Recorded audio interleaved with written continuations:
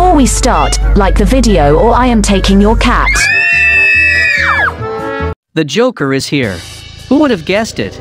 Anyway, those are your tips that you need to take care of during the Joker event. Use your free draw as soon as possible. The draw timer is based on your click time, and it does reset after 24 hours of drawing. If you don't draw, the timer won't run, and this is a 14 days event, and you will risk losing your last day draw. Never ever use your earned draw tickets one by one. Save them until they are 10. Because when you do 10 you will get 11 rewards, and one of these rewards are either Joker Fragments or the full Joker himself. Do not rush Arena of Doom. You will unlock Joker Story. Story mode gives you tickets and rewards every time you finish the missions, and during the Joker Story there will be missions you need to do. If you rush the arena you might end up with no chances, or you may need to spend biocaps to win more. There are a difference between the Laughing Infected and the normal Infected.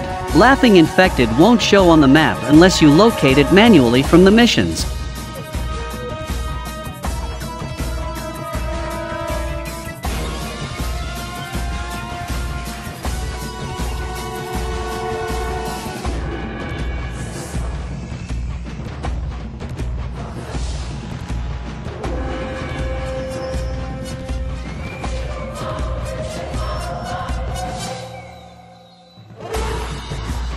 Arena of Doom gives you 3 tickets per day. However, rushing top ranks while you are weak player will put you with hard enemies. Playing with hard enemies means will make it harder for you to win.